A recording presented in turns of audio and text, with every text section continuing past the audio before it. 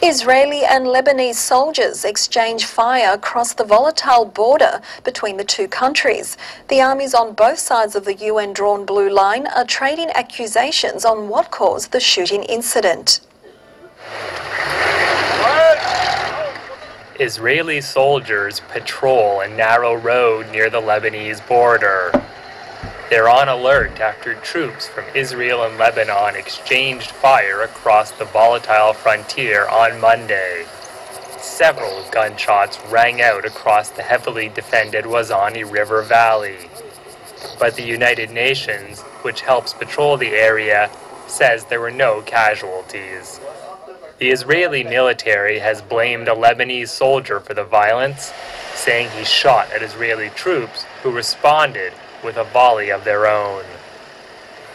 This marks the second time since May that violence has erupted on the border. Then, 7 civilians were killed after Israeli soldiers opened fire on Palestinian demonstrators who swarmed over the frontier.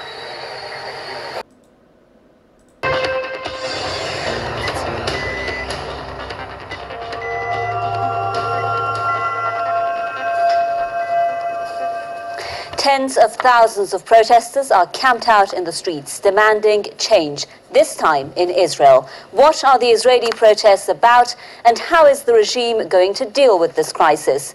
This is another edition of Press TV's News Analysis, and I'm Homo Leski. Protests against repressive regimes in the Middle East and North Africa have now engulfed a new location, Israel. Here are tens of thousands of Israelis chanting slogans against their leaders in Tel Aviv.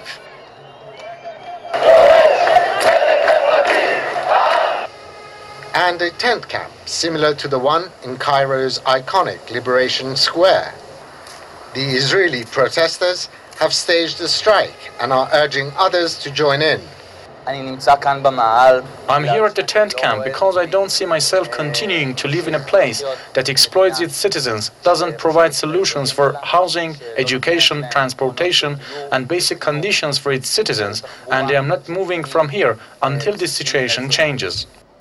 This man organizes protests via social networking sites. People are very enthusiastic. They're calling for all their friends to join, and it's really amazing. It feels like a revolution. Hundreds of thousands of Jews were lured by Britain to Palestine following the Second World War. Since it was created, Israel has waged many offensive military campaigns against other Middle Eastern nations, killing tens of thousands of people. Ever since Israel's creation, Tel Aviv and its Western guardians have talked of outside threats that they claim may challenge the existence of Israel. However, it appears they've spared little thought for the internal challenges that may shake its foundations to the ground. This is one of the least developed places in Kenya, near the border with Somalia. Villagers who live here are worried. Their animals are dying from a drought that's affecting East Africa, the worst in 60 years. They say they were born in Kenya. Border demarcations drawn up during the colonial years separated families. They are from the Somali tribe, but on paper, they are Kenyans. The drought has hit them hard. They say they only get food rations from the government once a month. Some here feel refugees from Somalia are being looked after better. Refugees are getting more help. We are seeing a lot of them in the camps nearby. While we are in this dry place without water and food, they are getting more help. Around 400 families live in Waldeni village. There are no health facilities, schools or boreholes to fetch water from. The nearest town, Dadaab, is 25 kilometers away. That's hours of walking. Some Kenyans feel the growing refugee population has faster access to food, water and medical facilities. It's causing resentment. There is a big competition between the refugees, of which number has outnumbered that of the host community, and they have a lot of animals that constitute their cattle. So for that reason, host community has been pushing to have more done also for them.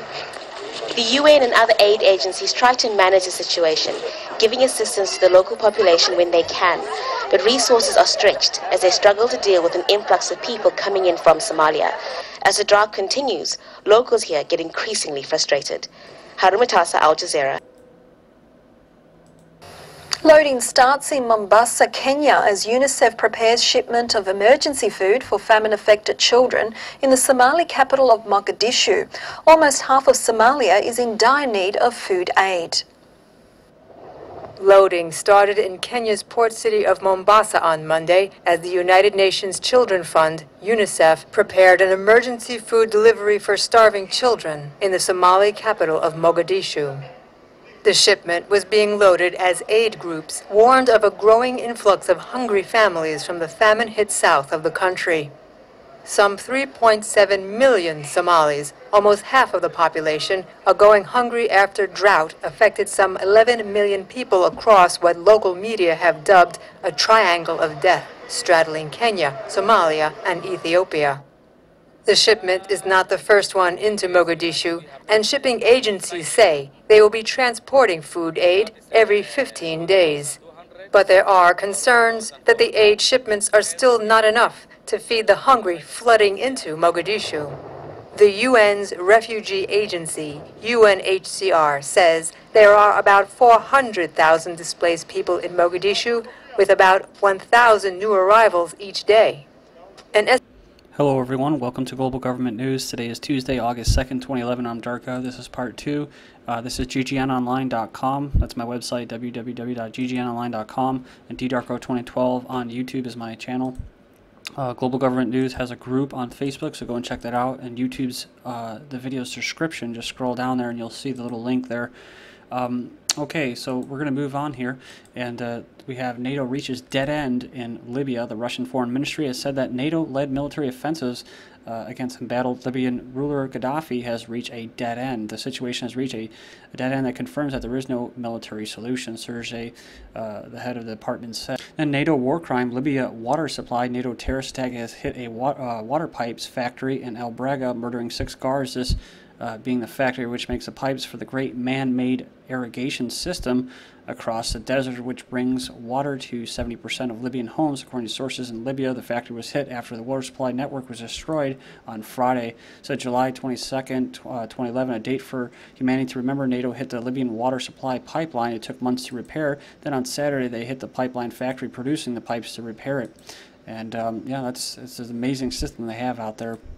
It says here, France gives $259 million US dollars basically to Libyans and the rebels. It says here, and I'll go towards guns and all that. The 7 Libya revolutionaries killed, 65 hurt, and it says here they're wounded in clashes with government troops. War to go on even if NATO bombing ends, says Gaddafi. The rebels, who have seized about half the country but frequently lose ground to counterattacks by better armed and trained Gaddafi forces, and remain dogged by their own internal divisions, consolidated gains around, I think it's Zilton, key town.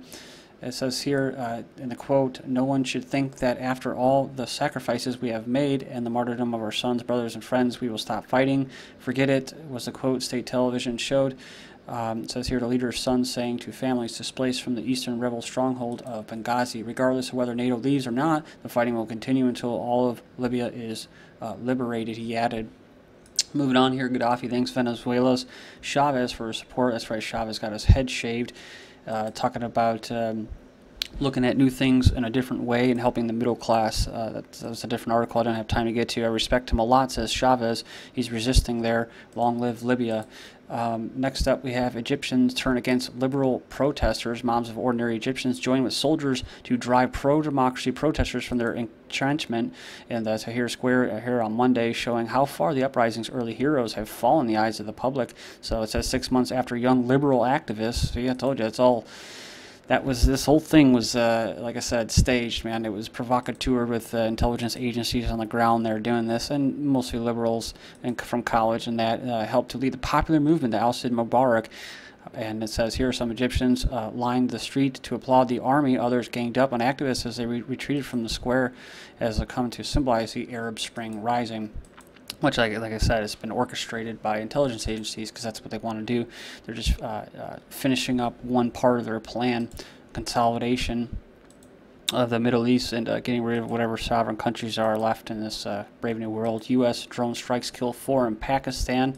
Then moving on, 10 NATO tankers set ablaze in Pakistan. This happens every day. I don't report on it as much anymore because it just happens so often. But that's because what? Like I said, NATO does not pay the Taliban to allow their convoys to go through. The U.S. does. That's why the U.S. doesn't get their convoys attacked. It says here, U.S.-led raid kills 8 Afghan policemen. At least 8 Afghan police officers have been killed and 8 others left injured in a U.S.-led airstrike in Afghanistan's eastern province of Nuristan. And 64% of U.S. military deaths in Afghanistan happened on Birasator's watch. Next up, U.S. troops in Iraq will need legal immunity, says a U.S. chief. And then we have this. Iraqi Prime Minister to sign agreement for U.S. troops to stay in Iraq. So they agreed to give the green light to Prime Minister Maliki to hold talks with the U.S. about staying some of its troops in Iraq beyond the end of the 2011 deadline, which we all knew was coming. We called it, whatever, a year, 2, 3, 4 years ago. Special reporters Israel incorporated 2 powerful newspapers and television stations, which civic groups have long criticized for ignoring the massive concentration of corporate power in a small group of Israeli business groups and families, made the boycott a top story. Says here the Bank of Israel says the country has one of the highest concentrations of corporate power in the developed world, and said it far more than in Western countries such as UK, Spain, or Germany. The key paragraph of the story: if the government committee agrees with those assessments, it could recommend breaking up the biggest oligopolies and opening Israel's market to new competition and investment, both foreign and local. And that's the Organization for Economic Cooperation and Development. Poll: Norway too soft on serious crimes. And look at this: Norway's open society set to change. So all because of this one person, everything's going to change. People are going to lose their freedoms. You're too soft. You have to be hard. You have to have no privacy and no freedom. That's just how you're going to live now. So it's fertilizer control, and all it takes is one mind-controlled patsy. So it's here. Maybe he was acting alone. Maybe he was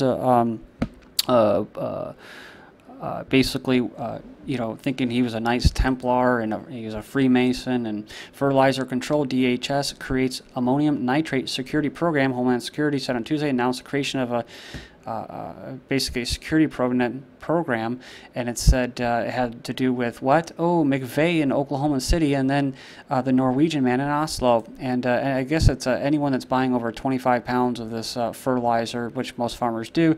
Well, they're going to have to be checked and basically bounced off a terrorist watch list. So there you go. Just like what?